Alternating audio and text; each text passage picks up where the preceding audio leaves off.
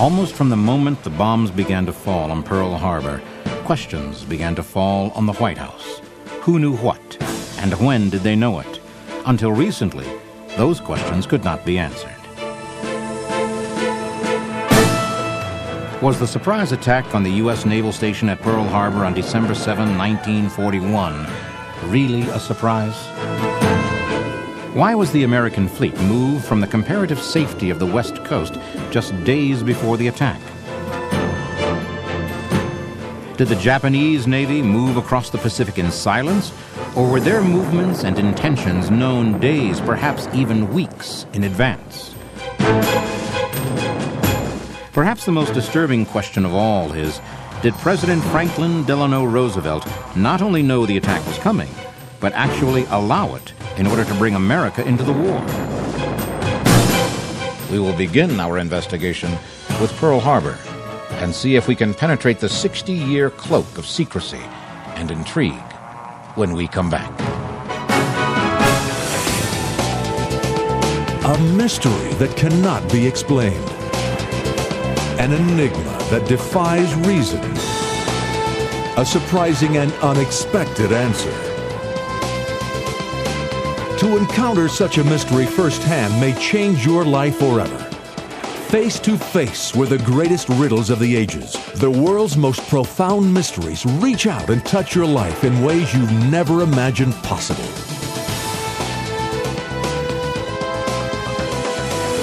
Extreme Mysteries. December 7th, 1941, a date which will live in infamy. Everyone knows that the Japanese Navy launched a surprise attack on Pearl Harbor in the early morning hours, destroying 21 ships, 347 planes, and roughly 2,400 people who were killed that morning. Another 1,200 were wounded. American servicemen and women, as well as civilians, all perished under the guns and bombs of the Imperial Japanese Navy. But were the Japanese the only ones guilty of deceiving the American people in that terrible incident? Is it possible that President Franklin Delano Roosevelt was part of a scheme to save America from itself? The rest of the world was involved in conflict in the beginning of the 1940s. Germany had conquered most of Europe, and England was the last line of defense. FDR made no secret of the fact that he felt Germany and Adolf Hitler posed a significant threat to the security of the United States, but the American people wanted no part of the European war. The dilemma for President Roosevelt was very real. How could he get America involved in the war and put a stop to Adolf Hitler in the face of such strong popular opposition? Roosevelt did whatever he could to assist Churchill in the English war effort. Claiming that he was keeping the U.S. out of war, FDR persuaded Congress to pass the Lend-Lease Act, sending 50 World War I destroyers to England. American warships helped Allied supply convoys evade German U-boats. When this proved ineffective as a deterrent, and the Germans continued to sink many supply ships, the U.S. fired on and sank German U-boats. This constituted an act of war. If this fact had become public knowledge, given his rather shaky popularity at the time, FDR could have been impeached and very likely convicted. During the Atlantic Conference in August 1941, Winston Churchill, who was the Prime Minister of Britain, sent a cable to his cabinet which was meant to give them encouragement. In it, Churchill said, FDR obviously was very determined that they should come in. It is clear that Roosevelt wanted the United States to be involved in the war, but that was not going to be an easy task given American public opinion. And since war had to be declared by an act of Congress, he needed a catalyst of some kind. In October of 1941, Secretary of the Interior Harold Ickes noted in his diary, "For a long time I believed that our best entrance into the war would be by way of Japan." What's more, there was a time element. President Roosevelt believed that we needed to get into the war soon in order to stop Nazi domination of Europe. But how to convince the American public? Could he, as his Secretary of War suggested, use Japan to gain entry while everyone was focused on the war in Europe? Is it possible that President Roosevelt deliberately provoked the Japanese into attacking us? President Roosevelt and his advisors knew that they must change the views of the American public, and the best way to do that was to have Japan act as the aggressor against the United States.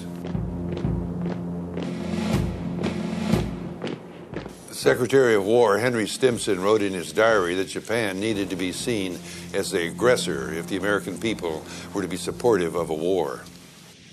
In spite of the risk involved in letting the Japanese fire the first shot, we realized that in order to have the full support of the American people, it was desirable to make sure that the Japanese were the ones to do this so that there should remain no doubt in anyone's mind as to who were the aggressors.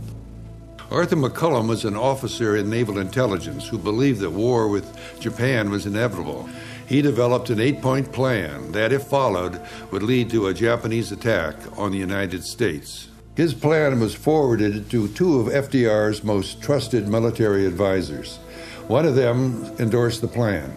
But the paper trail ends there. There's no hard evidence that the president ever saw this plan. The question of whether President Roosevelt knew about this plan may be unprovable, but the record indicates he did in fact implement the steps outlined in the plan. The day after McCullum submitted his plan, President Roosevelt began to put the proposals into effect. Every one of the 8 steps was eventually accomplished. Steps 1 and 2 were arranging with Britain and Holland for the use of bases on their islands in the Pacific.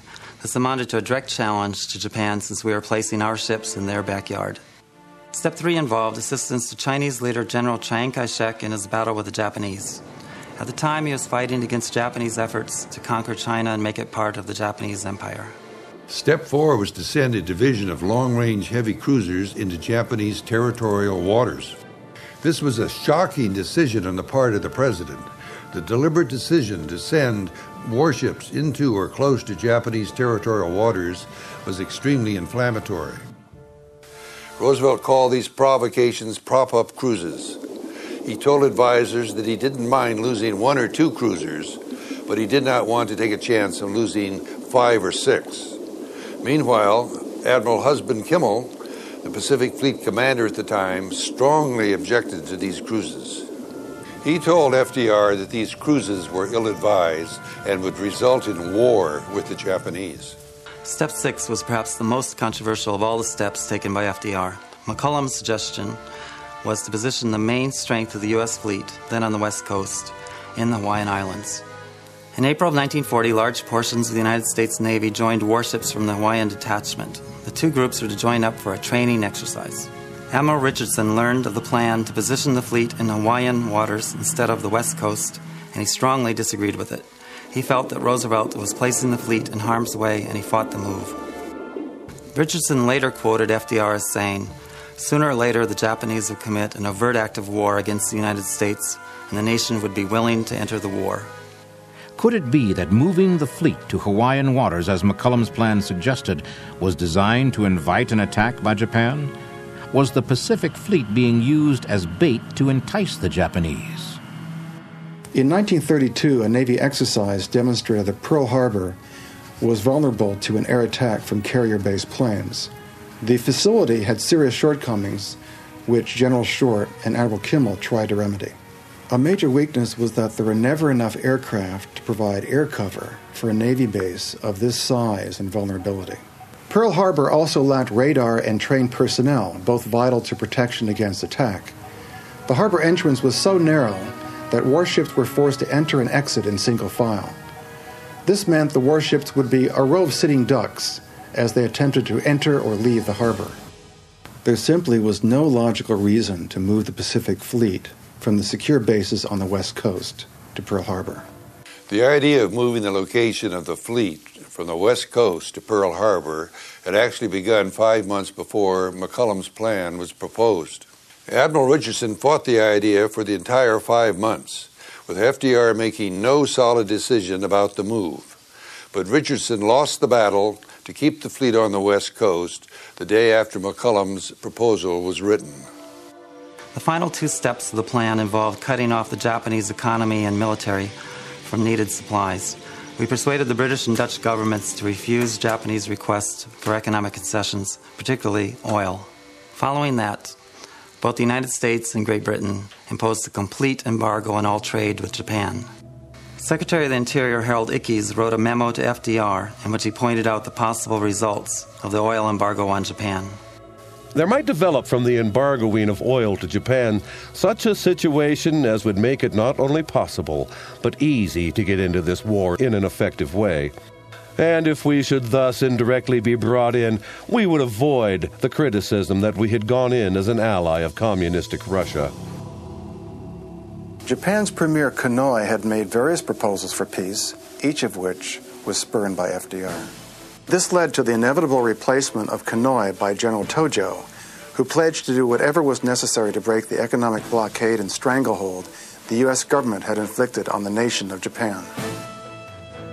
On November 26, 1941, Secretary of State Cordell Hull issued an ultimatum to the Japanese government. This ultimatum called for the complete withdrawal of Japan from Indochina and all of mainland China. Admiral Kimmel and General Short were ultimately blamed for the surprise at Pearl Harbor. But were they responsible? Were these commanders deliberately kept out of the intelligence loop and then made the scapegoats? Did our government deliberately provoke the Japanese government into war and then cover up their part in this treachery? New information on what many believe is a 60-year-old conspiracy when we return. Extreme Mysteries. The ultimatum of November 26 appears to have been the straw that broke the camel's back. President Roosevelt's ambassador to Japan called this the document that touched the button that started the war. Was that what the president wanted? Did he take such a harsh stand knowing it would push the Japanese government into attacking the United States? Basically, Roosevelt orchestrated events so Japan would have no option but to declare war. Each of McCollum's 8 points was meant to threaten either Japan's security or its economy. Roosevelt had the objective of getting into the war, and he got what he wanted. An absolute essential in any discussion of Pearl Harbor concerns the Japanese codes and the U.S.'s ability to break them. U.S. government officials say that we did break the Japanese diplomatic code, the so-called Purple Code, which allowed us to read their diplomatic messages. But the Japanese naval code was more difficult, and according to official government reports, this code was not broken until well after the Pearl Harbor attack. That, of course, is the official version. It can be unpleasant, but we must ask a difficult question here. Is this official version simply one put out by those who were involved in deceiving the American public, or do the facts back it up? Captain Safford, the chief of Communications Intelligence, said that from December 1, 1941, we had the Japanese code solved to a readable extent. Winston Churchill wrote, "From the end of 1940, the Americans had pierced the vital Japanese ciphers and were decoding large numbers of their military and diplomatic telegrams." Recent evidence has shown that we were reading the Japanese naval codes long before Pearl Harbor. Rear Admiral Royal Ingersoll, the Assistant Chief of Naval Operations, revealed our ability to read the Japanese codes in a letter dated October 4th, 1940. He wrote to Admiral Richardson and Admiral Hart, who were the two Pacific commanders, and stated that Navy cryptographers had solved the Japanese naval merchant ship code. The system itself, Ingersoll told them, is 99% readable. In November and December 1941, President Roosevelt was personally briefed twice a day on Japanese Navy messages by his aide, Captain John Burdell. FDR also demanded to see the original raw messages in English. To this day, 60 years later, our government still refuses to identify or declassify any pre-December 7, 1941 military decoded messages on the basis of national security. The only reason that makes any sense for such secrecy is to distance the American government and President Roosevelt from foreknowledge of the attack on Pearl Harbor. Are these scandalous questions merely an attempt to discredit FDR and nothing more? Historians have said that the Japanese fleet maintained complete radio silence while they were en route to Pearl Harbor. So what messages were there to decode? At least that's the story we've been told for the past 60 years. But is it the truth? Did the Japanese Navy maintain complete radio silence? The idea of radio silence is nothing more than a myth, created at the time and maintained to the present. There were 129 Japanese naval intercepts obtained by the U.S. naval monitor stations between November 15th and December 6, 1941. These were all found in the records of the National Archives. These messages came from Admiral Nagumo, commander of Japan's carrier fleet. They came from the government in Tokyo. They came from the individual aircraft carriers, division commanders, and from other ships in the fleet. We have copies of these messages, and I have found and spoken with the radio operators who intercepted and recorded them. On December 1, 1941, the tanker Syria radioed to the rest of the strike force, proceeding to a position 30 degrees north, 154.20 east. Expect to arrive at that point on 3 December. The fact that this message is in the National Archives destroys the myth that the attack fleet maintained radio silence. We have proof that over 663 messages were sent between November 16th and December 7, 1941. The messages are now part of the official record. One message that was intercepted refers to the attack on Hawaii at least twice. From here, things get hazy. No one admits to having seen the actual message, and all the intercepts have been declared top secret. Could it be that no one read the message that was intercepted naming Hawaii as the target? Or is the truth even more shocking? Some historians relate a similar incident involving Winston Churchill. The British had deciphered the German code used to order bombing raids over England. On November 14, 1940, a German signal was deciphered that named the city of Coventry as the target for that evening's bombing. Churchill faced a dilemma. If he ordered the evacuation of the city, the Germans would know that their code had been broken, and the code would have been changed. As a result, he sacrificed the city of Coventry, and over 500 innocent people were killed that night. Was FDR thinking that the sacrifice of Pearl Harbor was necessary for the greater good of the nation and the world? And if so, did he have the right to make that decision for the 2,400 people who died in the attack? Even if no one read the intercepted messages naming Hawaii as the target, there were plenty of other warnings given. The Peruvian ambassador to Tokyo sent a message to our embassy in Tokyo. He stated that he had heard from numerous sources that Japan planned to attempt a surprise attack on Pearl Harbor. This message was passed on by our embassy to Secretary of State Cordell Hull. Even with the climate of the times, it is still a mystery why no one bothered to take this message seriously. An agent for the Sino-Korean People's League met with Senator Guy Gillette of Iowa and convinced him that the Japanese were planning to attack Pearl Harbor in December or January. The agent told Senator Gillette that they had positive proof of the coming attack, including an eyewitness to the plans. The senator personally alerted the State Department, Army and Navy intelligence, and President Roosevelt. The U.S. government received various warnings of the impending attack. There is now extensive evidence that they knew what was coming. By November 14, 1941, Roosevelt knew that war would come if diplomatic negotiations were unproductive. On November 22, 1941, Tokyo advised its special envoy to the United States that if an agreement was not reached with the U.S., the deadline absolutely cannot be changed. After that, things are automatically going to happen. He was told to expect a surprise aggressive movement by Japan, but not to place the fleet in a position that would initiate Japanese action. Washington clearly knew that Pearl Harbor was the target. They removed the aircraft carriers from Pearl Harbor. The commander of the Air Force, Hap Arnold, was commissioned to send 13 planes to Pearl Harbor to arrive exactly the same time as the Japanese attack at 8 a.m. And Admiral Kimmel's orders were to keep only his oldest vessels inside Pearl Harbor. He sent 21 modern warships, including his 2 aircraft carriers, west toward Midway and Wake Islands.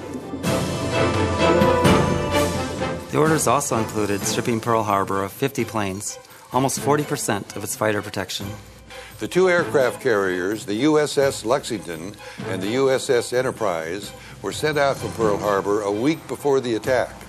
They were supposed to deliver Army pursuit planes to Wake Island and Midway. The Enterprise did deliver the planes, but the Lexington simply sailed around in the Central Pacific and never delivered any planes. Why were these task groups sent out on this meaningless exercise? What was left in Pearl Harbor when the attack came were the old relics of World War I. Our fastest and most modern ships just happened to have been ordered out of Pearl Harbor before the attack. The final evidence that we were aware of the coming attack was a Japanese message that was intercepted in the early morning hours of December 7th. This message was supposed to have been delivered to the State Department at 7:30 a.m. Hawaiian time. The paper trail of this intercept is fully documented in Navy files. At around 5 a.m. Hawaiian time, or 10 in the morning, Washington time, the intercepted message was delivered to President Roosevelt. This message stated that Japan was cutting off all diplomatic ties with Washington. They were declaring war. There was a 1 o'clock deadline, which gave FDR around 3 hours to warn all of his military people, including Pearl Harbor. What did the president do? He did nothing. The fact that Roosevelt did nothing is incredible. An earlier Japanese message intercept had prompted him to say, "This means war," and yet he did nothing to warn the commanders at Pearl Harbor. Navy officials in Washington delayed sending any warnings to any areas that desperately needed to know what was happening. When the warnings were finally sent to Pearl Harbor, they were deliberately sent by the slowest possible means, and this was only meant to be a face-saving gesture. Why did the president and other military officials delay warning Admiral Kimmel at Pearl Harbor? Certainly Japan needed to be seen as the aggressor if FDR were to convince the public that war was the proper course. But wouldn't the attack have had the same effect if our personnel had been ready for it? Could it be that President Roosevelt wanted an especially heinous act to motivate the nation toward war? Rear Admiral Robert Theobald was the commander of the Pacific Fleet's destroyers at the time of the Pearl Harbor attack. He later wrote a book explaining, in his view, how FDR manipulated events in order to bring the United States into the war to stop Germany. Did Washington remain silent to deliberately facilitate the surprise attack on Pearl Harbor? Or did they, in reality, not know about it? Immediately after Pearl Harbor was attacked, Congress began to question the administration's failures to prevent the attack. The official stand was Admiral Kimmel and General Short were the only ones responsible for the mess at Pearl Harbor. But their indictment was only a small part of the attempt to keep the truth of what happened on December 7, 1941, from the American people. Rear Admiral Lee Noyes, the Navy's Director of Communications, instituted a censorship policy that placed all pre-Pearl Harbor Japanese military and diplomatic intercepts and all other relevant documents into Navy vaults. Then he told a group of his subordinates, destroy all notes or anything in writing. In 1945, 2 weeks after Japan had surrendered, the Navy blocked public access to any pre-Pearl Harbor message intercepts. They classified all the documents as top secret. Even Congress was unable to see these documents. Fleet Admiral Ernest King threatened imprisonment and loss of Navy benefits to any naval personnel who gave information about the success of the code-breaking program. Only a fraction of the American public knows the truth about who is responsible for Pearl Harbor. Chief Warrant Officer Ralph T. Briggs confirmed that he intercepted the message that Japan declared war. He even located a Navy memo buried in the records that indicated he had read the message as early as December 4, 1941. And Captain Lawrence Safford was the main officer connected to this issue who had the courage to confirm that there had indeed been such a message about the Japanese plans forwarded to Washington before the attack. Isn't it odd that at the congressional hearings, Briggs was ordered by his superior officers not to testify and not to have anything further to do with Captain Safford? Did Franklin Delano Roosevelt or someone in his administration silently permit the events at Pearl Harbor to take place, even though they could have been prevented? Perhaps we will never know. But we do know the price of that silence proved to be 2,326 lives.